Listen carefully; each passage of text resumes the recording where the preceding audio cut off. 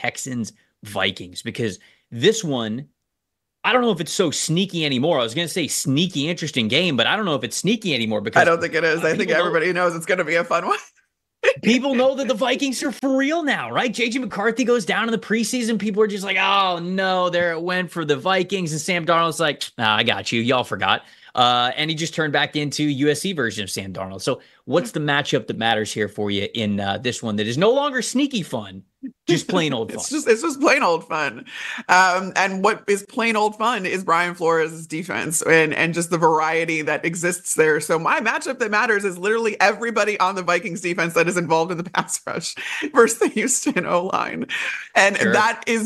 That varies. The simulated pressures. I mean, Brian Flores, I think, is one of the best at presenting something pre-snap and then changing to something completely different, something that seems even unfathomable. And that's not just with the front, that's also with the back level with what he's doing with safeties. I think I saw two corners go back and take the deep halves rather than safeties, which you're used to seeing.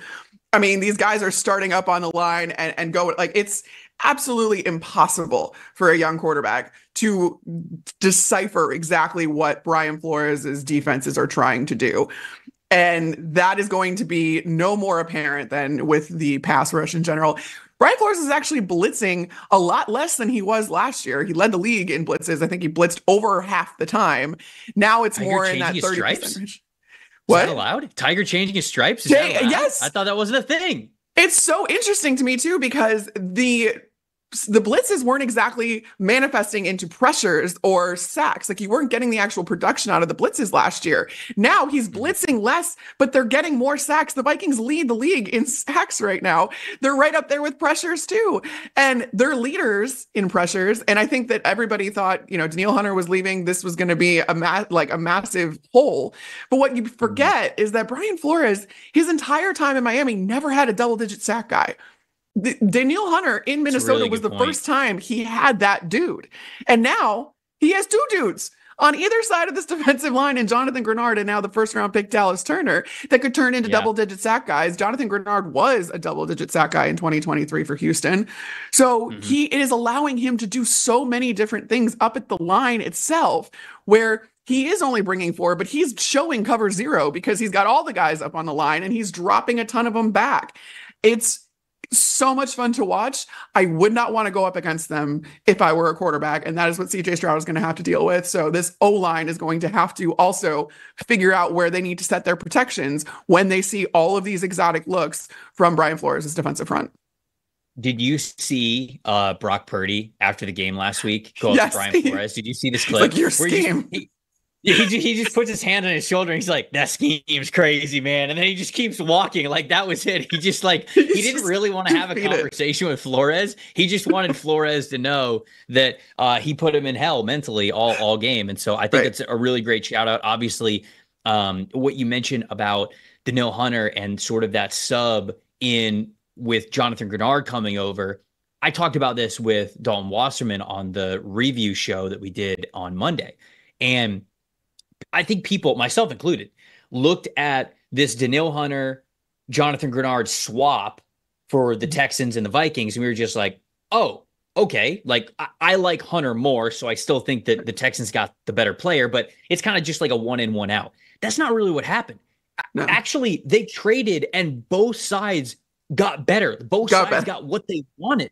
Yeah. The Texans wanted more of a pass-rushing defensive end in Hunter, and the Vikings, because of Flores, wanted an edge rusher who was more of an outside linebacker type, who would stand up for you, who could drop back. That's why you're pairing it with Dallas Turner. And so that's why you're pairing it with Andrew Van Ginkel. I didn't mention him. 100%, I need to mention him. 100%. Yeah. And so I just think that they've got, not that it's all stars at every position, but a really ideal setup with the type of defensive players they have to be able to run what Flores wants to run. So I think it's a really great call up by you. I definitely think that's a matchup that matters. I will once again flip sides and say that I think the Texans edge rushers specifically versus the Vikings offensive tackles are going to be a big time matchup in this game. And I'm mainly talking about Danielle Hunter and Will Anderson going up against Christian Darrisaw and Brian O'Neill. I think that that's one of the best tackle duos that we have in the NFL. When you look at Darrisaw and O'Neill, that duo, if you're just looking at offensive tackles, 10th in the NFL in pass blocking, graded as 76.1.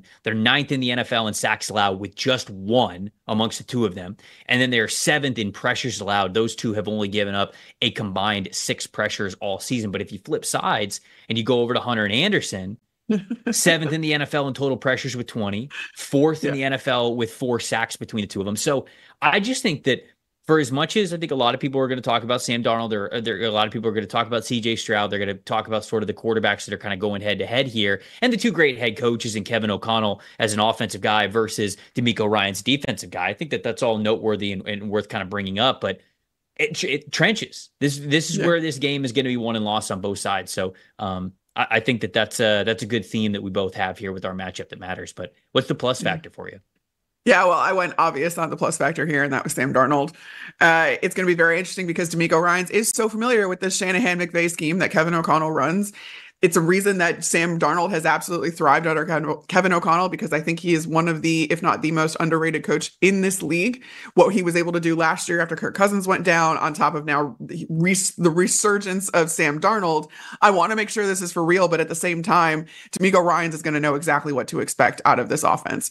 So how can Sam Darnold combat that? Can he continue the tear that he's been on? I mean, he's top 3 in passing grade, 2nd in passing yards per attempt. He's absolutely slinging it, 9.2 yards per attempt. He's 9th in average depth of target too, so he's pushing it down the field.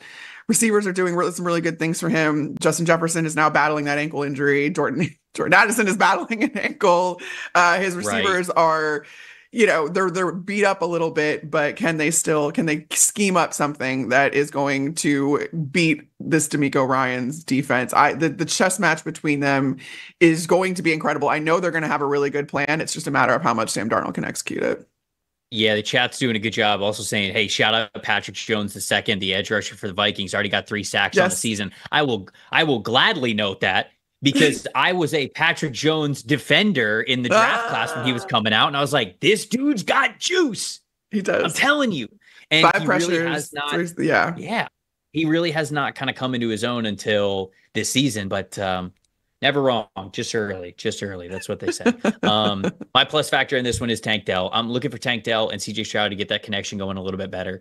He's targeted Dell 11 times this season, but only 4 catches. Dell has a drop, only 37 yards, 2 catches, gaining a first down. I think we're going to start to see more of Tank Dell as the season goes on and they continue to get more comfortable with one another. But that was a really good connection last year before Dell got hurt. So I'm sort of surprised that it's off to a little bit of a slow start. Now, you add Stephon Diggs to the mix, and he's got to get his targets, and Nico Collins is always going to get his as well. So it's just maybe a timing type of a thing of when I'm going to him. But I even would have felt like, hey, 11 targets for Dell, would have thought the catch rate would be higher than just bringing in 4 of those catches. So I'm looking for that chemistry to be a little bit better. If they continue to catch, or if they start to catch fire this upcoming weekend, then we could really see some fireworks here. I think it was Brandon in the chat. Yeah, Brandon said Texans will win 27-13. So Brandon, if you hit it on the nose, you have to come back into the chat next week for the show and make sure that you do your victory lap here. So